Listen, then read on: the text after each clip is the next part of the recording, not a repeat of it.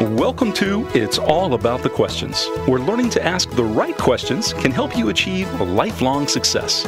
Now, here to help you ask all the right questions is award-winning author, international speaker, and business strategist, Laura Stewart. Good morning, afternoon, and evening, everyone, and welcome to the show. As always, my favorite time of the week is when I get to do this with you live on iHeartRadio, and also for those listening on the podcast, I love it when I get to get word from you that you've listened to the show and that you're getting something out of it. For me, this is a passion project that the letters and the emails and the social media posts I get from people saying how much the shift in perspectives you've gotten from my guests that are on the show really made a major difference, how you've just implemented one or two things that my guests talk about, or somehow it just made you shift something in your mind or your body that made a massive difference for you. And my guest today, I know for a fact he's going to do that, at least for me, because every time I talk to him, shifts happen for me, and I love it. Or I've got, returning to the show, Harry Brelsford, the man who wears many hats. And, Harry, I'm just so glad to have you back on the show talking about what we're going to be talking about today.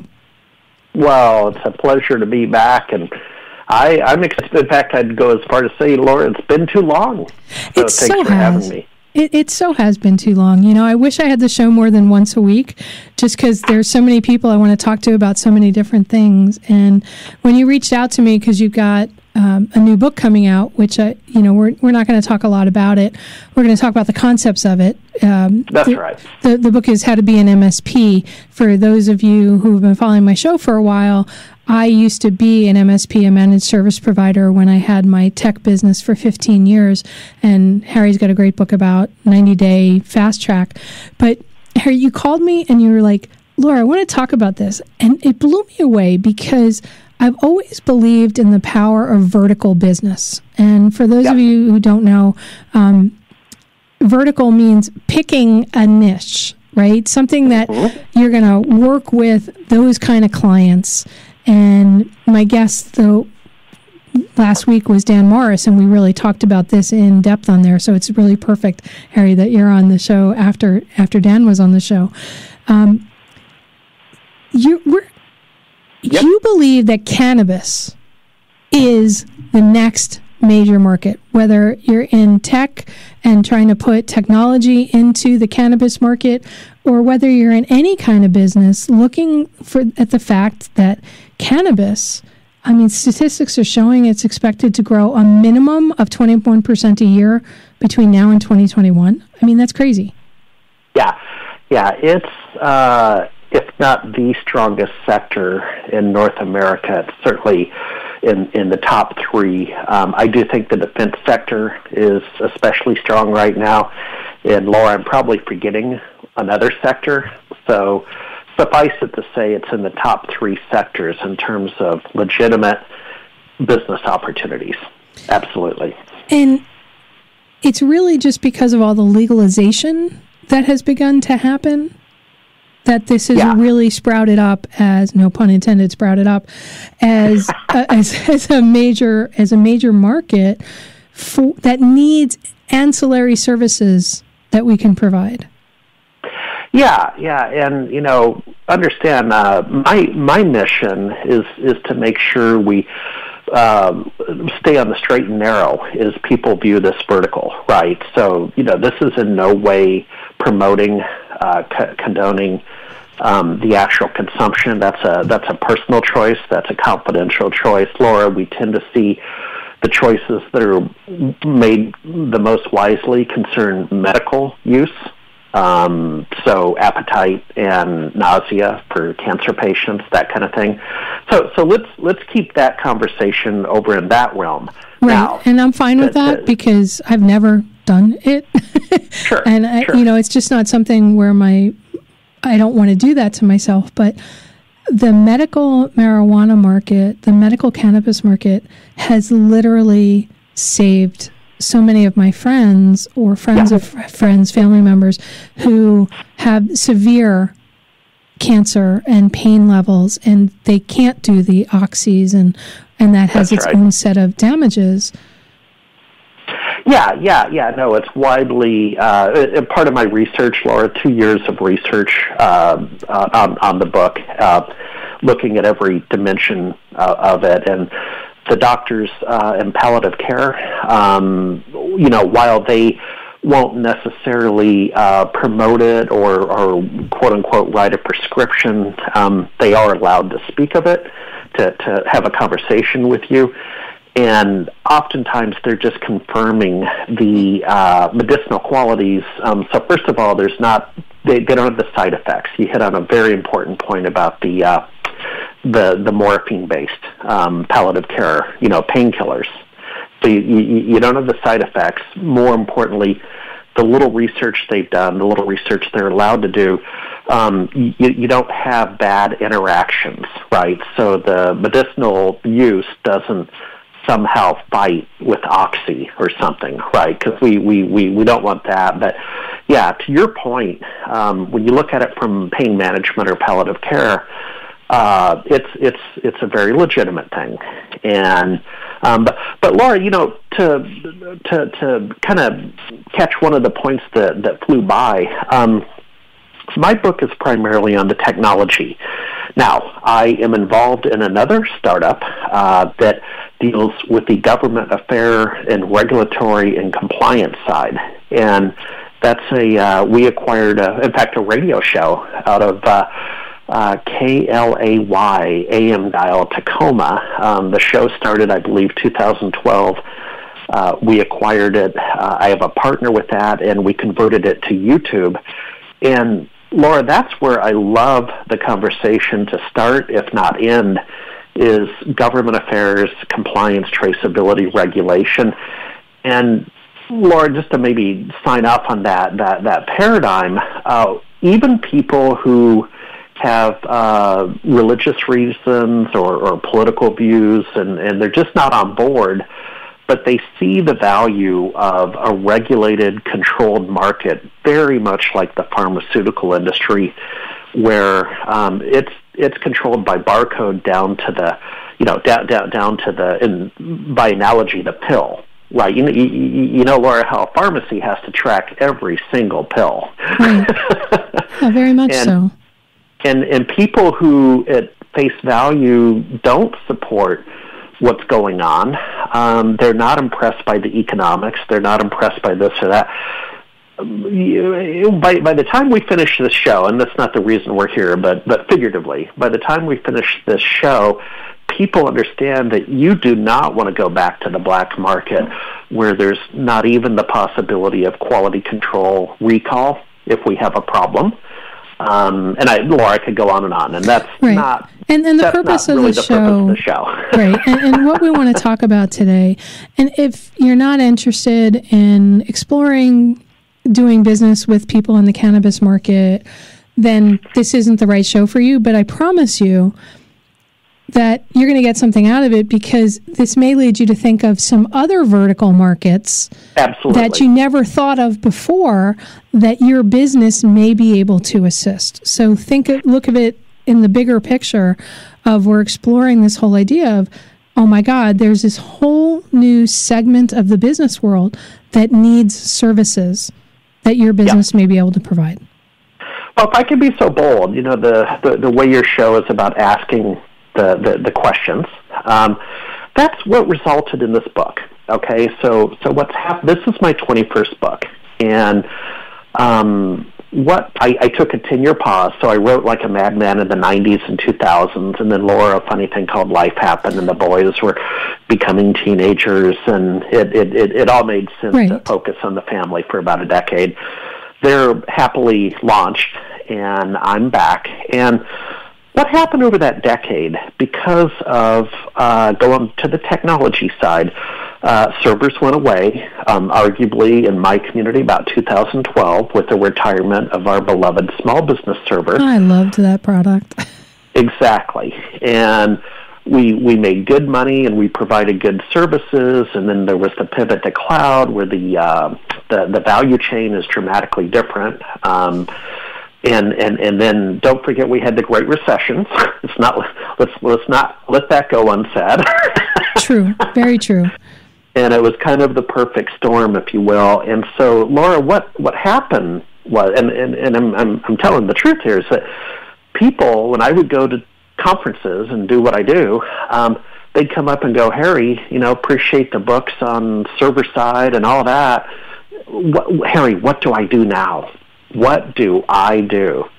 And Laura, you're tapped into the community. We have community members who are making less than they made 10 years ago. Because they can't pivot. They can't figure out the pivot that they need to make. Right. And they ask, what do I do now? And I said, well, here's the thing, guys. I got in small business server undercover behind the scenes in 97. It really didn't hit the market till late 98. And so I do fancy myself as what I like to call risk forward, right? That I like to get into sectors early.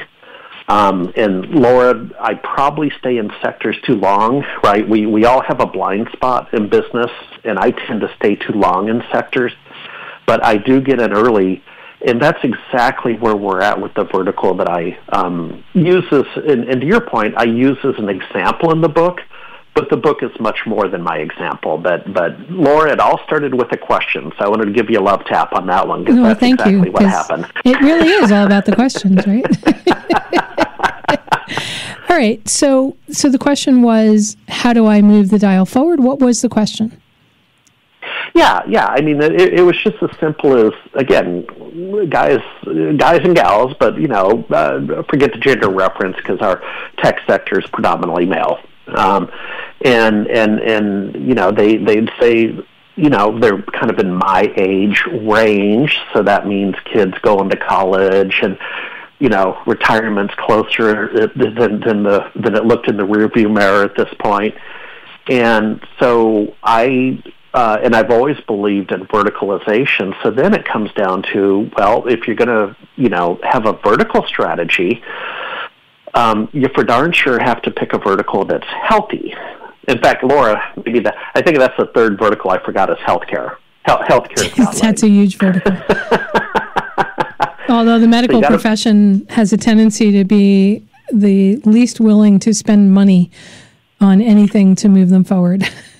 And so the answer is pick a vertical and pick one that is growing, so you're swimming, with the current and not against the current. And Laura, our community, there's to your point, there's a lot of people that are swimming against the current, and that's exhausting, right? And so that's how the book came to be, and then.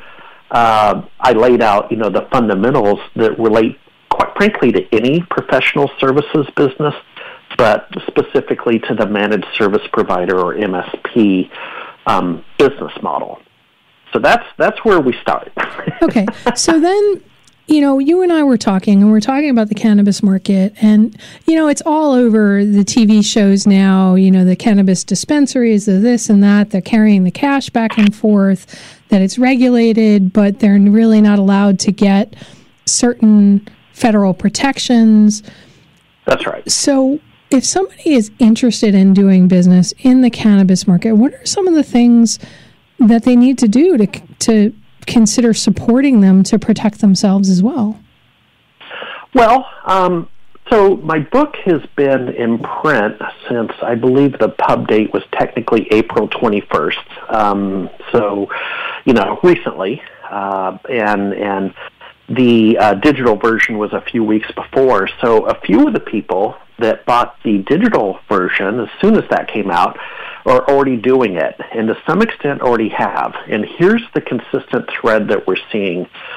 The gentleman in Southern California was already going to cannabis business and cannabis technology meetups, and meetup.com, and that, Laura, that essentially replaced what we used to call user groups, right? Oh yeah, I just recently found my CompuServe login and all that information. That's right, and that's kind of my number one biz dev recommendation is either start a meetup or go to a meetup. And I went and looked at the one in California. that he's been attending, and it has it's like 2,400 members. I mean, it's a big deal. This is not a small thing. No, and it's got legs.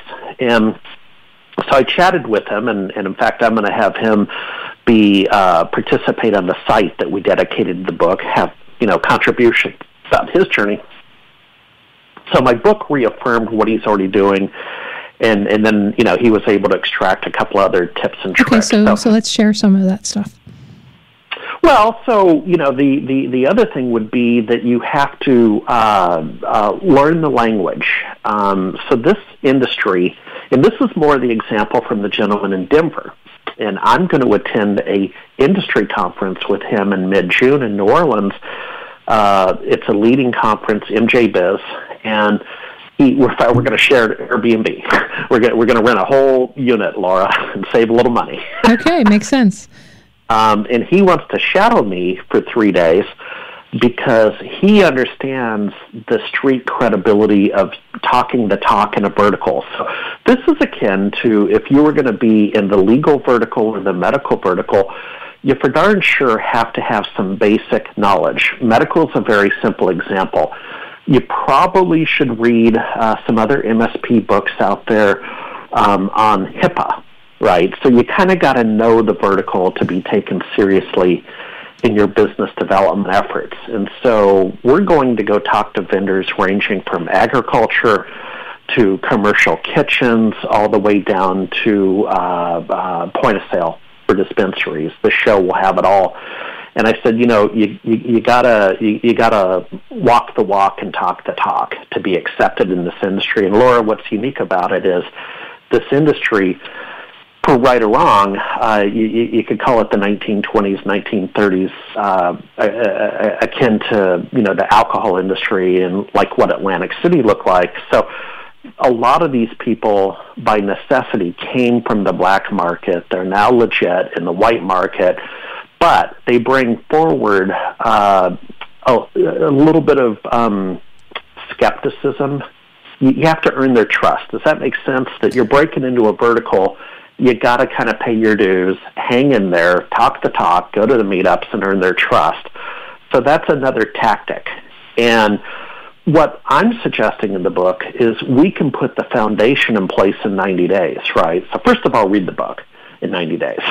Number two, start with some of the things I suggest, and then hang in there, and then within a year, this should be cash flow positive, right? It does take a little while, but you got to have that baseline.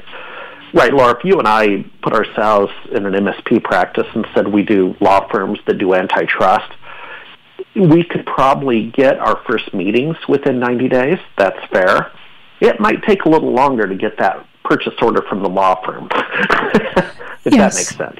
Because it's a very unique market. And I can understand what you're talking about, especially in the cannabis market.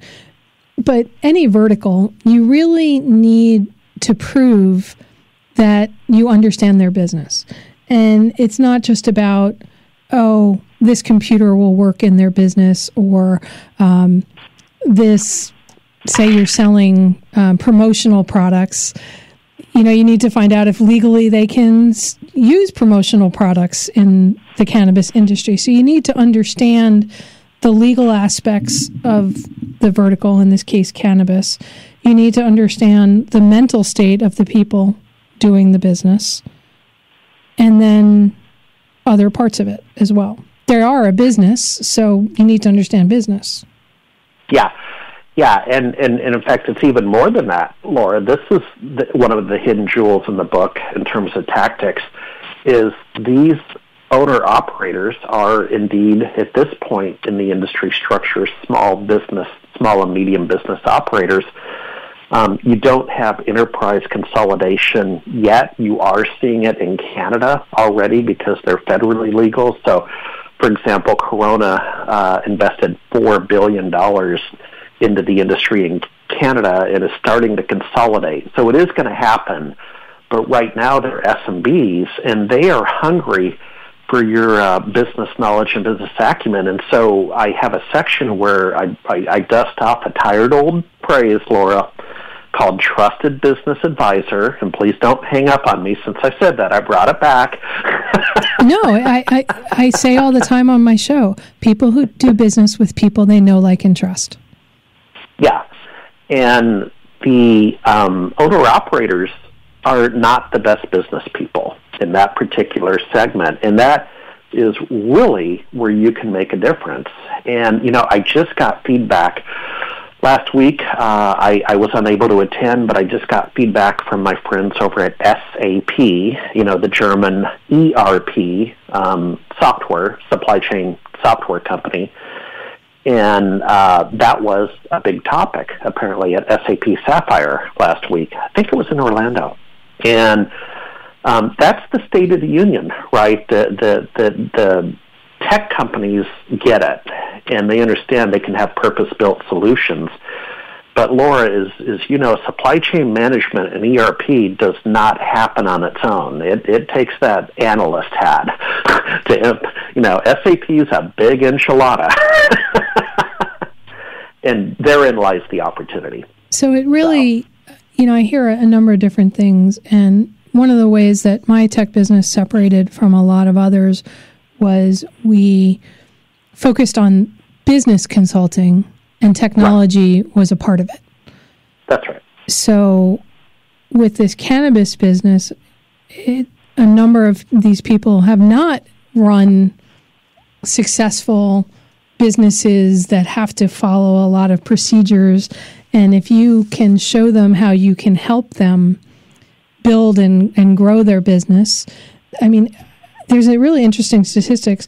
36% of executive positions in the cannabis industry are women. I love that. I would say even more, if you don't mind. When I went to MJ Biz Fall, so earlier in the show I referenced what is called MJ Biz Next. That's basically their spring show. It's smaller, probably 3,000 people in New Orleans. MJ Biz Fall, just as a point of reference, it's the conference, right? Or if you and I were to agree that, with all due respect, but let's just say IT Nation is sort of a must-do in the MSP community. I'm comfortable with that. That's what this is, right? This is the category killer show. And 3 years ago, it was 7,500 people at the Rio, where we used to hold SMB Nation. 2 years ago, 15,000 people at the convention center. Last year, I went 30,000 people with over 1,000 exhibitors at the convention center. I'll be back in November, but more to the point, I had an assistant because it was such a big show, and we were in a friend of mine, and she and I agreed. It was about 60% of the attendees were women. So it is very, very diverse in a good way. Which is uncommon for many industries. But if there's 30,000 people going to this conference and the speakers are all talking about business, about marketing, about all these different things, then your local cannabis organization is probably desperate to have somebody that can even talk to them and understand them. And we're going to take that right into the national news break. We're here with Harry Brelsford, author of How to Be an MSP, but really it's more about how to grow a business. And we're talking specifically about the cannabis vertical and how you can begin to interact with the cannabis vertical in your business and grow it and expand it. And Harry, he's the man who wears many hats. He's totally amazing. When we come back, we're going to go more in depth on some different things that you can begin to do, tips and strategies to grow your business with any vertical. We'll be right back. Welcome back, everyone. I love my music. I was sitting here dancing, and my favorite Noah in the booth was dancing as well, to it. So obviously it's catchy. I hope you enjoy it. Another day we'll talk about how long it took several years ago to actually pick out the music and build up all those different things, because it's part of building, part of building a business. And if you missed the first half of the show, you'll want to catch it on podcasts anywhere you listen to podcasts. Just put in "It's All About the Questions" or Laura Stewart, and it'll pop up anywhere you can get podcasts, or you can go to it'sallaboutthequestions.com and listen to the shows there. But, we talk about building a business a lot on this show.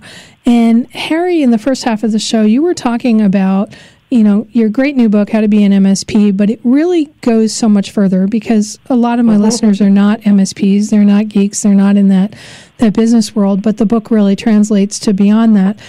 The people who are building a cannabis business, it's really no different from me building the business of my radio show or building my tech business or building anything. You want to surround yourself with the best and brightest that can help you grow your business. And yeah. And cannabis is a very polarizing business, to say the least. So, we're not here to get into that conversation about how polarizing it is. Keep it medical, keep it CBD for today's purposes, and we'll do just fine. But yet at the same time, because it's so polarizing, there are a lot of businesses that don't want to do business with the cannabis market. Correct. Which means that if you're willing to do business and can do business the right way to help them grow and yourself grow, that, it's like the wild, wild west. Get in there on the ground floor.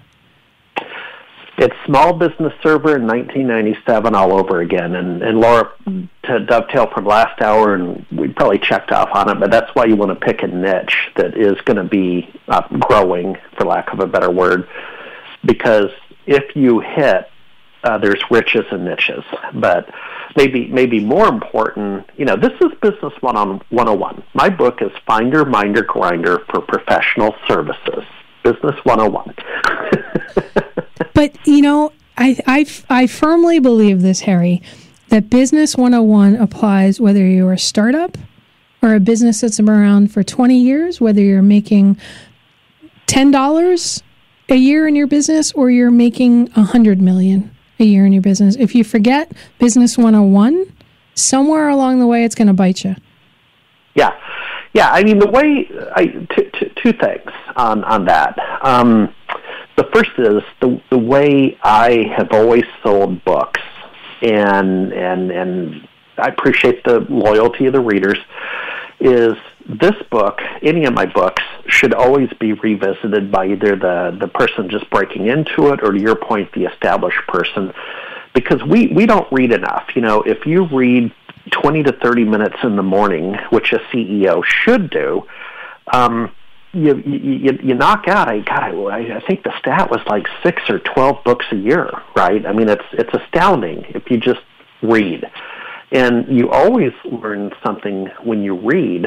And this book has it for both parties, right? You should always be revisiting the fundamentals because, Laura, we all get caught up in the day-to-day. And part and parcel to that is this should not be the only book you read. Now, this is the only book in the world on this particular topic, as far as my Amazon search shows, that there's not an explicit book on cannabis technology opportunities for managed services provider. I'm sure there will be another, but it's not. It's the only one in the world on this topic. However, Laura, my friend and yours, Carl Palachuk, is a prolific author. Oh, I love and my point, and my point is read them all.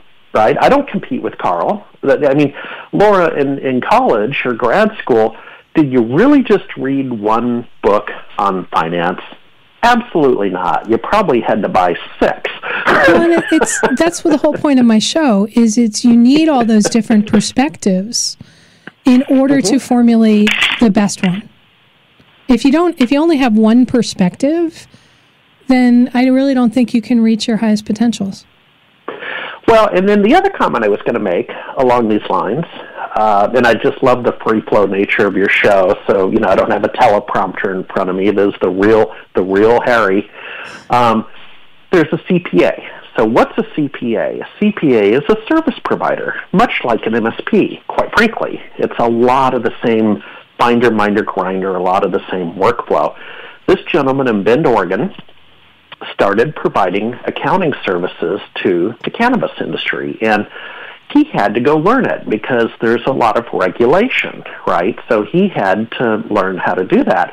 Well, he turned that into a community that now has over 200 bookkeepers and CPAs paying him, I think it's $3,500 for a course on how to be in that vertical.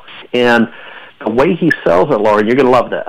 So, forget about GAAP and tax and all that. That's maybe you should get him on the show, and he could go on certainly for an hour. But he had a really good twist on it, and in fact, I'm going to write him and I'm going to ask if I can steal it. Is that, Mr. Accountant, you should be getting paid what you're worth by clients, and you should work for clients you like. And that's what this new vertical does, is if you educate yourself, put yourself in this game, will it take a CPA anywhere from 90 days to 12 months to get into this vertical? Yes, it will. But isn't it time that you start getting paid what you're worth from clients who have cash and are well capitalized, and more importantly, working with clients you enjoy? And Laura, like I say, I'm going to steal it, but I'm going to let him know I did, out of a courtesy. And then it's called a swipe. Stealing with integrity, pride, and enthusiasm. But, isn't that cool, the way he summed up the whole thing? I met him really, really late in the book, so he's not written up. He is on our site, and he is a video interview. So my site is intended to be a living book with video interviews, and, that's how I'm going to add value, right? Buy the book. Is that 420msp.com? Is that site? 420msp.com, everybody, to get some of that stuff. He's in the vault. If you click on the vault and go to videos, you'll see him as one of the more recent contributions. All right, so let's talk about, if you've been in business for a long time, whether you're in tech or some other service industry like accounting or legal or whatever, and now all of a sudden you see that this cannabis market is growing and that they're going to need services. You talked about in the first half of the show, you need to understand the business, go to some of the conferences, go to meetups, those kind of things. Are there other questions you need to ask yourself when you're thinking about looking into a very controversial market like this? Because I think a lot of people go, I just want to capitalize on a new market. But then they get into it and they go, I never thought that could happen to me because I'm in the market. Yeah, so let me answer. I'm going to answer your question in probably ways that. That's fine. That's what I love about you. Question. That works. Right. So let me try this. I didn't reach out to where I had tremendous success in the early 2000s with Small Business Server was Australia. Laura probably made 10 trips down there. Every trip was essentially a working vacation. I loved it. And on a per capita basis, they were actually the best market in the world for Small Business Server. And again, per capita. And so I reached out to some of the thought leaders. You probably know some of the names floating around our community. And I said, with your fall SMB IT Pro conference in Adelaide, is this topic of interest, even though it's only on the books? Australia is CBD legal, but it's not available, right? And that's, again, on the regulatory side, that's a whole other conversation to have it on the books as legal, but then not have availability. This show broadcasts out of Florida. We get it here. Yeah, exactly. And so they said, no, Harry, always welcome to come to Australia. Your fall, our spring, always welcome. Your speech is not welcome. They said, this is they're too conservative.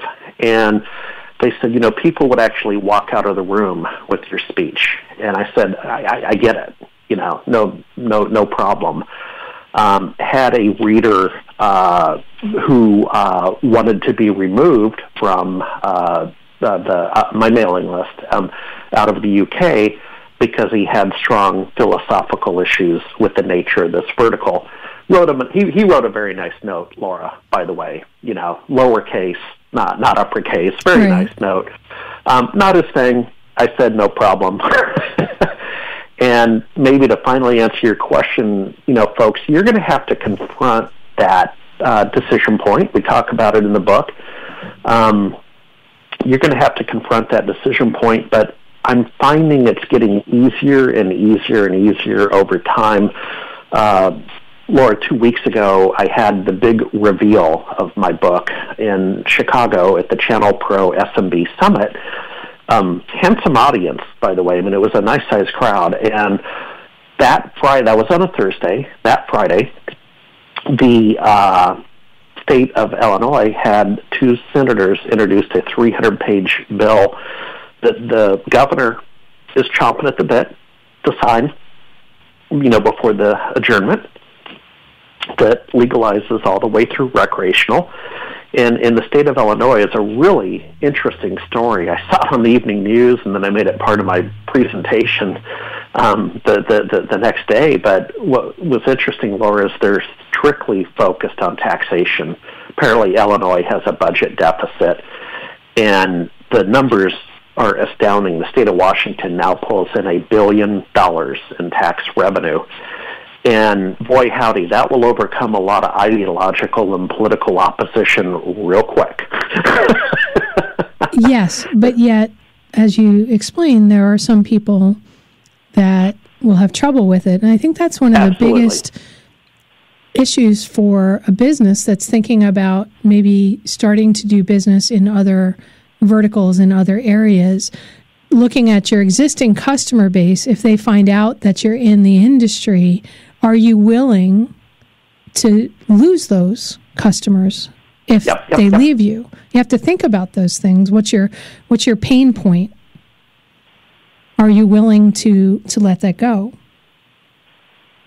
Well, yeah. No, and again, I'm risk forward, so I take my advice. It's worth exactly what you paid for it today. Right, but it's important for people to ask these kind of questions when they're looking, especially something as controversial as this, like people that maybe help support abortion clinics with technology or with other services.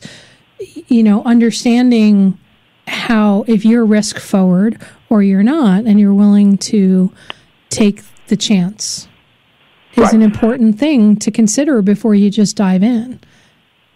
Yeah, I mean, Elon Musk, Tesla fame, and the spacecraft and all that, clearly risk forward, but clearly he's not everybody's cup of tea, right? And so I guess here's the sage advice I would offer is that when you're racing sailboats, and sailboats tend to stick together right in the pack as they go around the course and the buoys. But if you're so far behind, doggone it, what you do is you do an opposite tack, and you go the other way from the fleet. And boy, howdy, Laura, you can hit some home runs in your career if you view it that way. But, sometimes you stall because the wind ain't blowing. So, it's going to be an individual choice. It's not for everybody. That might also be a barrier of entry in the industry that creates an opportunity for the people that are comfortable with serving that industry, right? Because you're naturally, people are self-selecting themselves out of that vertical, if that makes sense. Yeah, and I think they're self-selecting themselves out without really understanding the vertical. And the fact that right now it may be controversial, but 6 months or a year from now or 2 years from now, it may not be. There's going to be something else that's going to be controversial. Yeah, I mean, Laura, I don't know if you're aware, but kind of double-clicking on this issue, but the I believe it's in the Senate. It's the tobacco states, Republican senators, known for, being a more conservative region, but they have introduced a bill. Don't know if it's going to pass in this administration. It may take a couple runs, but this is literally introduced by the Republican legislators to legalize hemp in all 50 states, the industrial version without the psychotic, the THC chemicals and all that, used in manufacturing.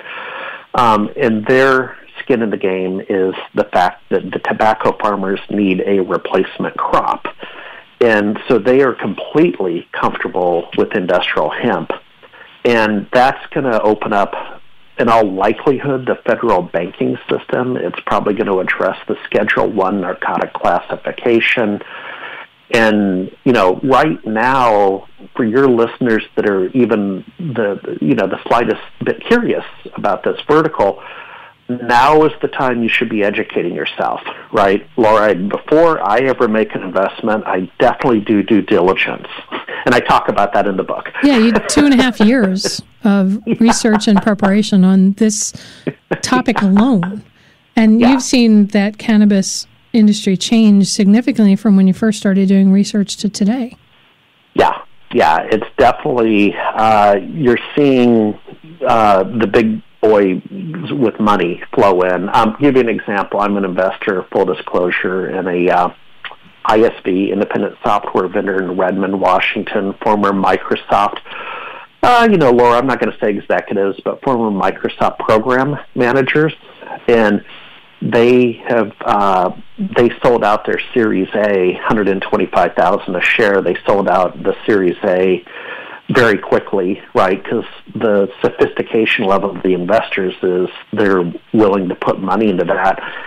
And I talk about it a little bit in the book. But Laura, what they did was not only did they have a supply chain management program for what we call seed to sale, but more importantly, they focused on, starting in 2013, they put 5 years into engineering, bootstrapping a global application program interface, global API that will connect any system to any of the federal, state, local, county, government taxation authorities for compliance and inventory control. And that's a beautiful thing, because otherwise you have non-business people filling out spreadsheets, and that's the last thing a lot of these owner-operators want to do at night. I have a smile on my face because I've had some clients that used to do that. When I first started my tech business, everything was in my head on spreadsheets, on whiteboards, and then people started creating the technologies that automated all of that. Yeah. So people should also be thinking about what tools does this industry specifically need that you can potentially create? Yeah. That, and, Laura, we're seeing a lot of innovation over in the blockchain area. So not just inventory control or supply chain. Like, blockchain hit a home run with international shipping and distribution to track the doggone, items in the container ships. But so we have that, but more importantly, the state of Washington now takes the majority of its taxation payments via cryptocurrency, because the industry technically has to work outside the federal banking system. So the state of Washington opened up crypto. It's called Posibit. They're using a currency called Posibit.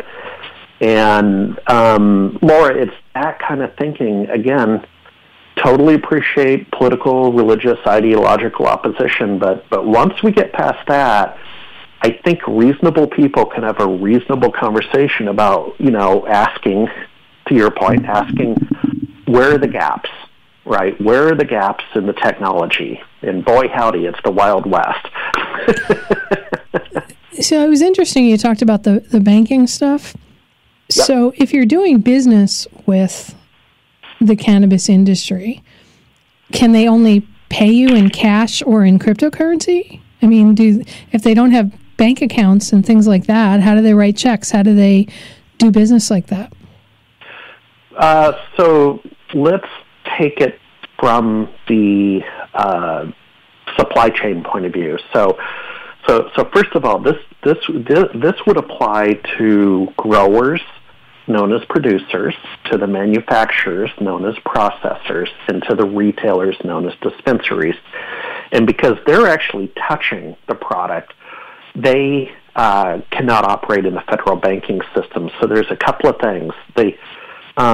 State chartered credit unions can work with them because they don't have, they're not federally chartered. So what you'll see at trade shows in these conferences is you have the credit unions. And Laura, it's pretty cool because you got to remember, I think it was the 1930s or whenever the credit union movement started in reaction to the big bad banks. right? That's how the credit union movement was a populist movement, right? Based on some kind of common community, like Boeing employees, right? Boeing employees started the Boeing Credit Union to make car loans because the bad banks wouldn't do it. That's come full circle. They can work that way. Crypto would be another way that they can pay their bills. Now, what's important to make a distinction of is the CPA firm that provides professional services to a cannabis entity can be paid just normally. They don't have to accept crypto or whatever. You know what I'm saying? The CPA firm is not denied the ability to work inside the federal banking system. They're an accounting firm, right? They're just providing a professional service. Right. A call center I know in Las Vegas is the same way, right? It's just a service bureau, and but on the customer side, so I've just kind of told you about how the owner-operators inside the industry work. Now, on the customer side, we see it all. So, for example, yes, you typically go into the dispensary and, $60, $80, $100 in cash to get whatever you're seeking. And yes, that is true, but there's some really interesting variations so first of all of the sites have ATMs, and the ATM companies are thrilled because they're upcharging on the ATM fee. Let me tell you. Got it. That makes a lot of sense. And they were at that MJ Biz show. I mean, it's a huge industry for ATM operators. Number two was gift cards. So what MedMen, a dispensary in Las Vegas, did, I went and talked to them. And what they do, Laura, is they sell gift cards like Safeway or whatever your favorite grocer is in your region. Right. You know how you can get a Netflix card or an Amazon card at the checkout counter? Same thing. They sell the gift card, and then they have the immediate redemption of the gift card, and that skirts the federal banking regulations. Daniel Burris, who wrote the Anticipatory Organization, which my listeners hear me talk about all the time, would just be so excited to hear about how these people are all figuring out a way, anticipating what needs to be done right now and in the future. And Harry, we've only got about a minute 40 left in the show. So how do people reach out to you? How do they get the book? And last thought. Yeah. So last thoughts, it's the Wild West. That's good and bad. But, in Texas, we're called wildcatters, if that helps anyone put anyone at ease. And with respect to the book, my last pitch is, to your point, well over 2 years of research, a legitimate business book. Take it for what it's worth for any vertical. I use an example vertical. It all starts at 420msp.com, and we absolutely adore feedback. I shared a couple of feedback examples that were negative. Laura, bring it on. Jenny Hallmark and I, we can take it. Your feedback helps us do our job better. And I love it. Thank you for having me on the show. Oh, it was so great to have you on, as always. And what I love is it doesn't matter what industry you're currently in, whether you're in tech, which the book has a focus on, there's something in here that you can take. And you've got so many years of experience, Harry, helping people really take things to the next level. So thank you again for being here. And everybody out there, consider, possibly how you can support the cannabis industry with your business that you have right now. Yep. All right. And remember, everybody, the right questions can change your life. So what are you asking today? Whether it's about cannabis or not, doesn't matter. I'm sure I'll get lots of notes about this episode, but have a great day, everybody, and have fun. You've been listening to It's All About the Questions, starring Laura Stewart. Connect with Laura at it'sallaboutthequestions.com and download a free workbook that will help you ask better questions starting today.